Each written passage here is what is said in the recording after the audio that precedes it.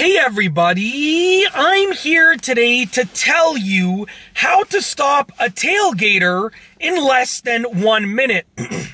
I'll be going over a very simple, easy method that you can use to stop a tailgater from tailgating you while you're driving. It's easy, it's frustration-free, and it works almost every time. So if you're driving and you look in your rearview mirror and you notice that someone is driving really close to the back of your car, that's usually referred to as tailgating, and it usually frustrates the driver that is being tailgated. Now, there's something easy that you can do, because I know you may be tempted to do a few different things. You may be tempted to, one, give in to their tailgating and speed up, which may cause you to go over the speed limit. You may be tempted to, two, push your brakes really hard, which is not a good idea because it can cause an accident and it can sacrifice the safety of you and that driver. But there's another option that people rarely use that almost always works, okay? Now, this is what you have to do. First and foremost, stop looking at that rear view mirror, because I know that it's tempting to just look at that rear view mirror and get frustrated and say, oh, I wish you would stop tailgating me. Stop looking at that rear view mirror, because when you get frustrated, that causes you to make bad decisions. And you don't want to make bad decisions. You want to make good decisions. So this rear view mirror that you can't see in the video, right over here, stop looking at it, okay? What you want to do is just ease off the gas pedal. So let's say that you're pressing the gas on the highway and you're going 100 kilometers an hour. What you want to do is you want to just ease off the gas pedal slowly.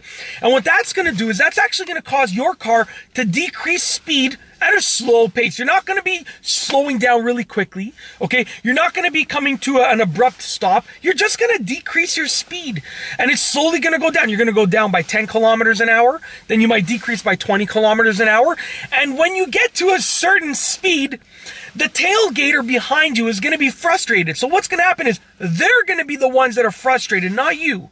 You're just going to be cruising, easing off the gas pedal. They're going to get frustrated, and they're going to pass you.